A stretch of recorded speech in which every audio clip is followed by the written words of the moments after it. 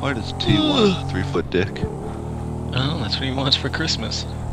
Really veiny. $900. Well, If you would pay $900 for a 50-pound 3-foot dildo, then there's something wrong with you. First of all, you can't even use a 3-foot dildo. it's like as wide It's as too my wide. body.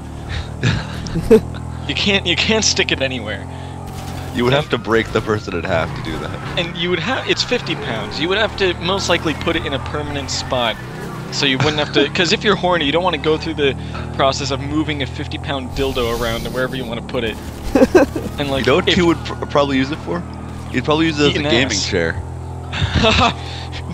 He'd go John's Halo Reach style, cushion in between the balls and rest his head back.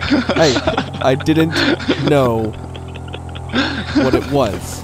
I felt Do you bad think for it has you. a suction cup bottom? Yes. Oh, probably. I So you can stick it to your stomach when I you're guess. using it for the No, you on the woman. stick it to the shower so you can ride it while you're taking God. a shower. Stop Ride it giving like me this a terrible horse. mental You picture. stick it to the wall so you Stop. can take a nap Oh, on it in the shower.